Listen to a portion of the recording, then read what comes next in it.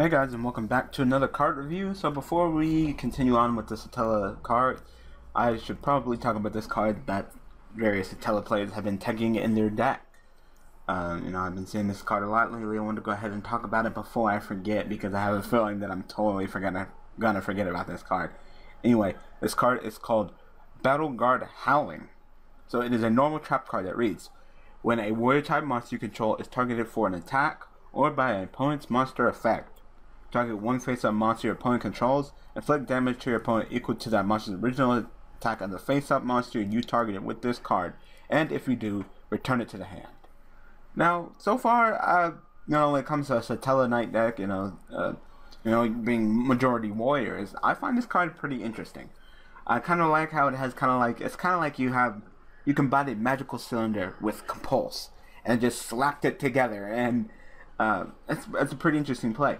So of course, Satella Knights, they have a hard time dueling up against Midrash Winda because, they can only special summon once, return that deck special summon multiple times. So one of the plays you could do, you can just summon one of your Satella Knights when they're gonna, when they try to commit to an attack and try to run over your Satella Knights, you can just go ahead and play Battleguard Howling, stop their attack, go ahead and burn them for that damage, and just whoop, right back to this time, in this case, back to the extra deck. Well, something that makes it extra interesting is that it doesn't have to be the monster that's attacking. So, Satella Knight, a Shadow player might be smart, and they might, be sitting on a window, and they'll summon other monsters to attack you with, because they're thinking, oh, well, I'm going to get dpYGO with my window, so I'm not going to attack with my window, I'm just going to attack with my other monsters. So they'll be like, okay, well, I'm going to take my Shadow Dragon and run over your Deneb. You can just be like, Battleguard Howling? Like, yeah, go ahead, I'm going to target that monster, because it just says when a warrior type monster you control is targeted for an attack, you target one face-up monster your opponent controls, inflict damage, and bounce it back. So you can go ahead and be like, oh, what? No, I'm not going to target that dragon. No. The window. You take 22. That's that. Put that shit back to your hand.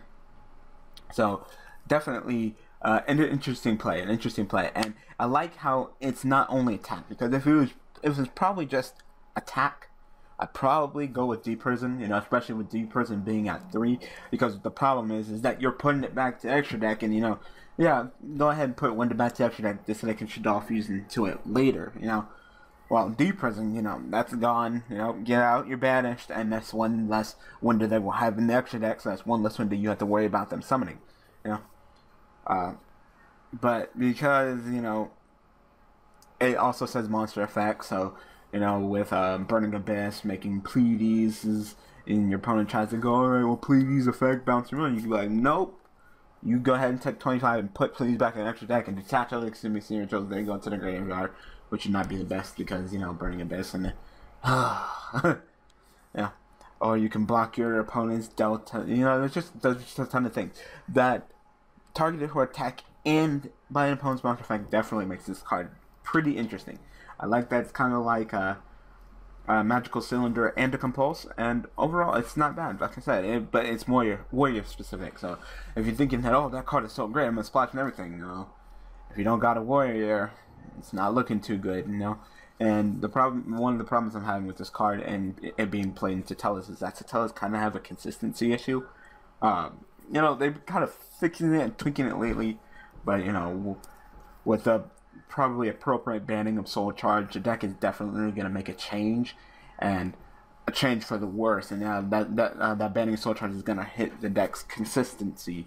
Therefore, depending on how many of these Battleguard Howlings you run, you can draw into multiple of these, draw into no warrior, and this card is going to be just as dead as the what's that card called? Black Sonic, the Blackwing card.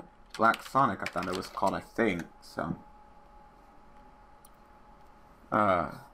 yeah, it could be just as dead as Black Sonic, just because I don't have I don't have any warrior monsters. Therefore, this card is dead. So, it's kind of like I probably wouldn't run it in anything other than Satella Knights. Maybe Noble Knights, maybe, but anything other than that, I doubt it. Heroes don't really need it. 6 Samurais aren't even really a deck right now, so no. Hmm. Yeah. I'd probably just say maybe just Teleknights and maybe Noble Knights, but that's it. But I kind of like the card. I find it very interesting. I find it interesting that if you run into it, and nice play, nice play. I'll applaud you on that. So tell me what you guys think about Battleguard Howling. So I hope that you guys enjoyed this card review. So not sure what I'm reviewing on next Tuesday. I don't know. I'll probably find something and talk about it. But yeah. So if you guys have any suggestions, be sure to suggest them in the comment section below, of course. But thanks for watching. Thanks for all the support, and I will see you guys. Tomorrow with some fake card Friday, of course, because it'll be Friday. But yeah, I'll see you guys on Tuesday with another card to look at. Thanks for watching.